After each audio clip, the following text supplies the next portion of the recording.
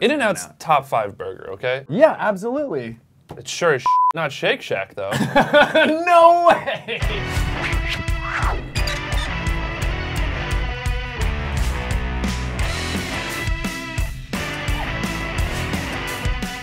From the East Coast, and I'm here to rep the one and only Shake Shack, the one burger that matters. Oh my God. Born on In-N-Out, raised on In-N-Out, straight up eat In-N-Out every day. There's just nothing special about the Shake Shack burger. Oh my fucking God. I'm taking everything very personally.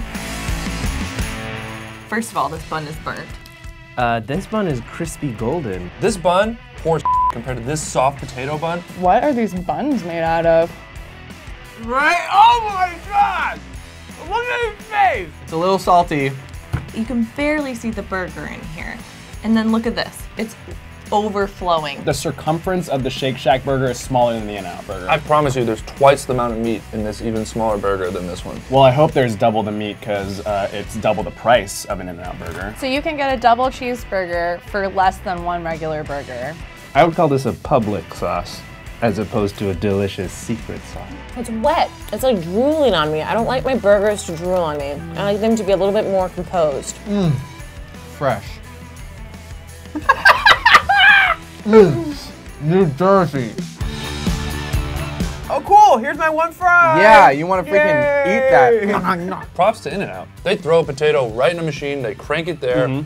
2 seconds later, it's in a bath of hot oil. But I think that makes them a little bland. This is delicious sauce. Secret sauce. This is congealed baby vomit. I do like the Shake Shack fry. In-N-Out fries suck so bad. That's why they have to cover it with all this animal style nonsense. They're not flavorful or crunchy. Oh, I'm gonna dip it in. No, my do sauce. not contaminate it like that.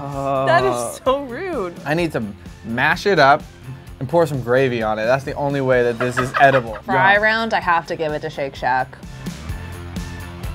This one's more fast foody. This one's more like, wow, does it come from an expensive, overpriced ice cream store? Do they have Bible verses? No. No. These are pagan shakes. Also, it's a boring cup. Oh, look at this. Cool. Yeah. We get it in California for the past 60 years. If I had only one arm to carry a milkshake with down the street, I'd pick up the Shake Shack one. This kind of breaks me, but I have to say Shake Shack. Have you ever had a Neapolitan one from In-N-Out? No. Is that one of the secret things too? That's what I love about a restaurant. Hey, our good food's secret. Oh, how fun! I think it's cool. It makes me feel like a spy.